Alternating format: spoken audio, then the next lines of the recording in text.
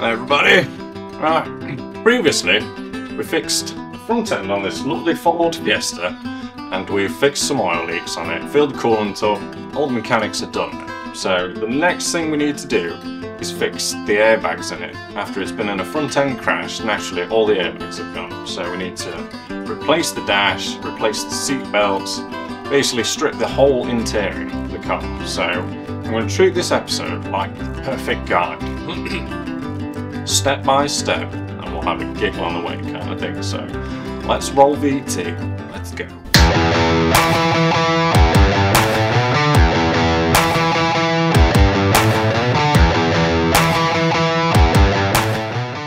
So first off, we need to clean the car, naturally. I'm presented with this, figured I'd best show you. Oh my god, what the hell? So I need to basically, I'm going to take just everything out, because I'm tall obviously. So let's do that. Oh my god.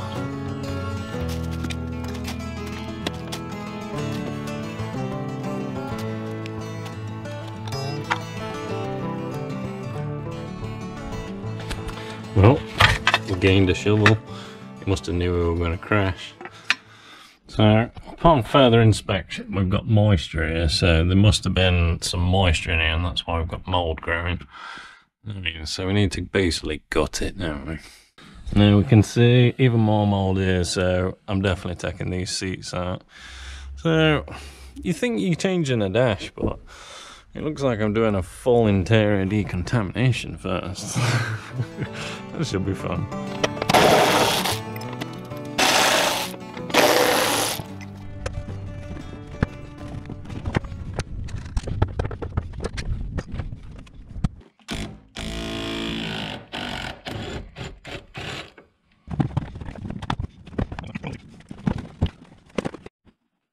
Let's have a closer look at this. The back seat is attached to the trim panel. This can't be right. This seems utter madness. It's attached by this thing here. But there's no way you can pull it off while it's in the car. That's madness. Yeah, dear me. It's a tricky old game, taking out some basic back seats. Ooh, this is going to be fun. So then, before we go any further, I'm going to douse these in basic washing up liquid, you know what I mean? I'm just going to let them soak in, I'm going to hit them with jet wash, and then I'll probably think about using some proper cleaner on it to get them all up nice, because they need a clean anyway, you know what I mean? And I don't want to get in that car until it's clean.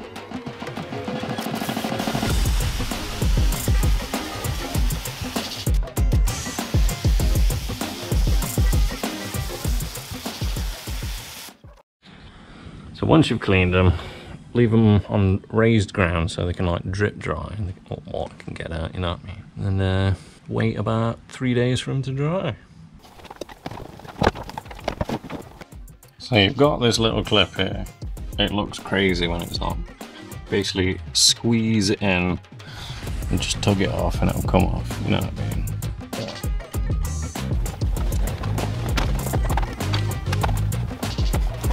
Alright, I'm going out the back with this one. Oh, way too difficult going out the side.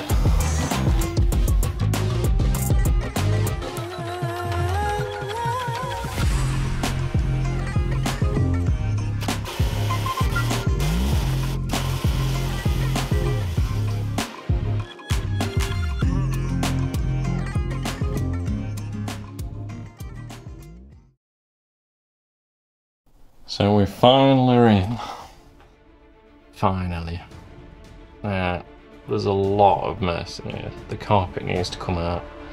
That's basically toast, it's covered in mud. So, I think the next on the agenda then is to finally start stripping down the front dash. Doing the task that we came here to do. Finally. But first, it might be worth doing the seat belts, but I'm kinda over it. We may as well just get this thing stripped down and cleaned, because this is a biohazard now. It's not a dash swap, it's a biohazard clean down. So after we've cleaned all the seats, I've now found this. What the hell is that? Some kind of other life form from another world. So I could jet wash it, but I don't want it bouncing around the car, so I'm probably going to chisel it out now. This is supposed to be a dash swap, not a cleaning episode. Oh my god. This is the reality. If you buy one of these cars, this is what you have to deal with, so stick around, you'll learn something.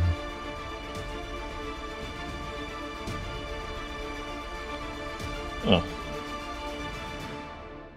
So, this episode has took a major swerve.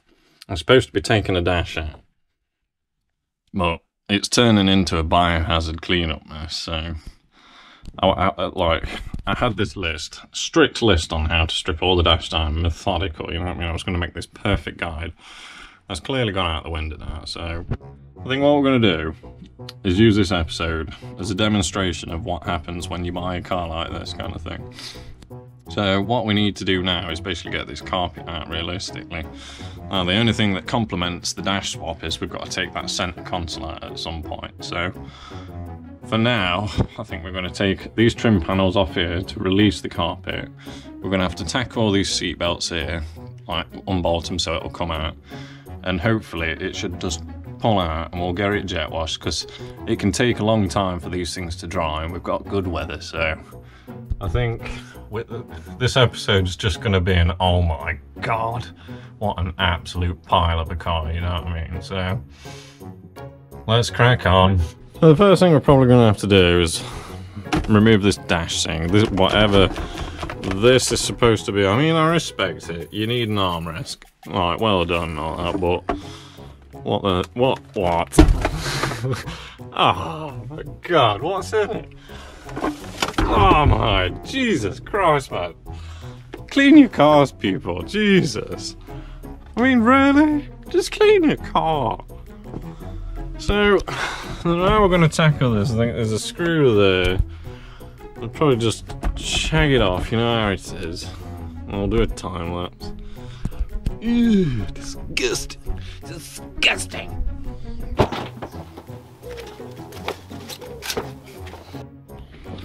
So then, what we've got to do first is pull this cover off here.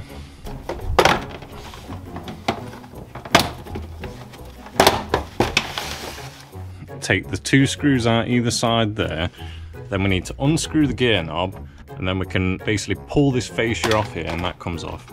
Now we've got two bolts here, one and there. It's only one in one side, so it's been off before. So if we take them off, this whole unit should come off then, and that should hopefully be enough to get the carpet out. It looks like it is. To be honest, I don't think you even need to take it out, but it's got to come out for the dash swap anyway, isn't it? So, progress, let's go! I feel like this is a lot more difficult because it's not like you can't just go in and get the stuff. You've got to like dodge bits of mold, you know what I mean? So what we've got to do now is we've got to take these two wires off here, that one for the fag lighter, and then there's this auxiliary one here. Yeah, you can see it. Oh, there we go. That one's out. That was simple enough. And that should now release this. Should. He says to come over, but I need two hands, you know how it is. Two-hand job. So it's finally off, Jesus Christ. This little wire was stuck in somehow now. It doesn't look like a stock wire to me. It's your handbrake signal wire, basically. It's basically fast around the bottom of it, so just be careful when you're pulling them off, you know what I mean?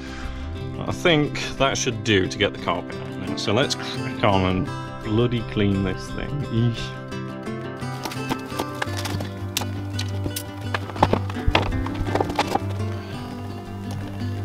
His name was Maxwell. We now know this scruffy little. Man, what the hell is that? Jesus. Super fairy, the grossness. Can't wait to get this out. You'd think I'd be happy that I'm rich, I've found all this coin, but I just don't want to touch it because it's probably dirty. I mean, I got conjunctivitis once from 2p machines with my young boy playing 2p machines, and we hit the jackpot, so we were crunching loads of 2p's and I ended up touching my eyes and getting conjunctivitis. It was horrible. Food for thought. It's probably the tip of the day. So we're doing alright, boys. We've got around about 56p, a washer, and a battery. It makes sense why the car key doesn't work, the remote. Now then, I think the next thing we need to do to get the carpet out is take this seatbelt bracket off here. I'm probably going to have to take these two trim panels off here. I don't know, we might be able to just tug it out yet. But they probably need coming off anyway to put it back. When you're in an accident, the airbags go off, obviously. But also, what your seatbelt does is there's a little like shotgun cartridge at the back end near the bottom, and it explodes and tightens your seatbelt kind of thing to guarantee like you're sucked into your seat. Now with this one, we're probably going to have to cut this seatbelt because it's like a guitar string. It's like proper tight, but it's always handy to have a seatbelt knocking about, you know what I mean? You can lift the engines out with that, but yeah. So tackle these two things and she should be 8. Get it!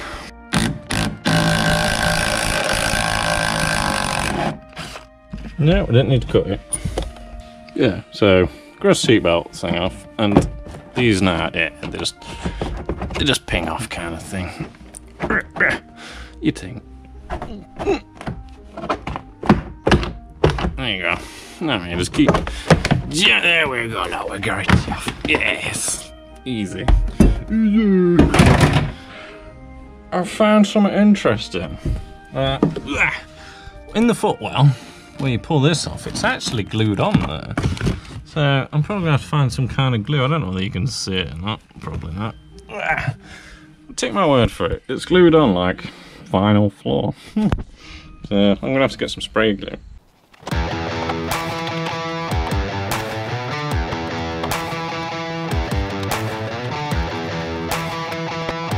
So there she is. No more carpet. Alright.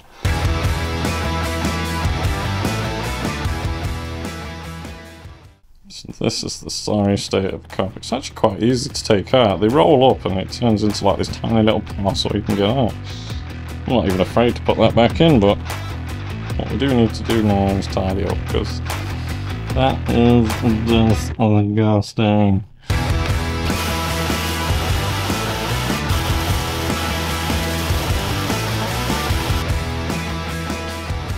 That should do. So then, in order to do a dash swap on your Fiesta, you basically need to rip the entire interior out. Now, there was extra steps in this. I had to take the back seats out and the carpet out. It's probably 15 minutes overall. But the thought of having a brand spanking fresh interior that's like utterly clean, it's worth it, I think. But as this was an unexpected episode, I think I'm going to wrap it up here because we're at the final stage where we can actually do a methodical step-by-step dash swap guide. So the next episode should be up pretty quickly.